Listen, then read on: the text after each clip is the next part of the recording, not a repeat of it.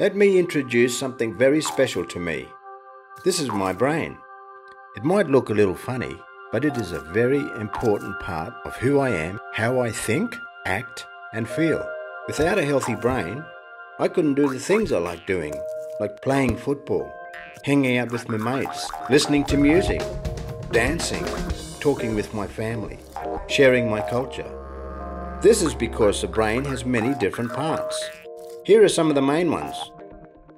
This part is called the limbic system. It helps me look after my relationships. This one is the frontal lobe, and it helps me make decisions. This is the cerebellum. It controls how I move my body. This one is the hippocampus. It actually helps me remember things. And this one here, well, this is the pleasure center of the brain. It helps control how happy I am and how good I feel. Some things we do change the brain, like drinking too much grog. This can stop the brain working properly because drinking too much grog changes who we are. At first, when I give my brain grog, it can make me feel good. I feel strong and really happy. But after a while, I keep wanting more and more grog, but it doesn't make me feel good anymore. It's like I forget how to be happy without grog.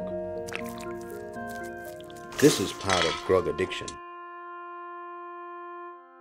When grog changes the brain, it can be hard to walk and talk properly.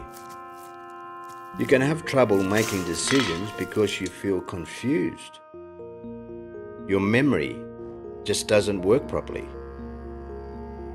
You forget things that are important to your culture, like your stories. It can make you lose control over your feelings. Sometimes you can get so angry that you can hurt the people you love. The most important part of our brain that keeps our heart beating and helps us breathe is called the brainstem. Drinking too much grog changes the brainstem. This can kill you. But it doesn't have to get this bad. The brain is very powerful. It's important, it makes us who we are, and keeps us alive. You need to protect it. If you make the decision to stop drinking, then the brain can actually heal itself.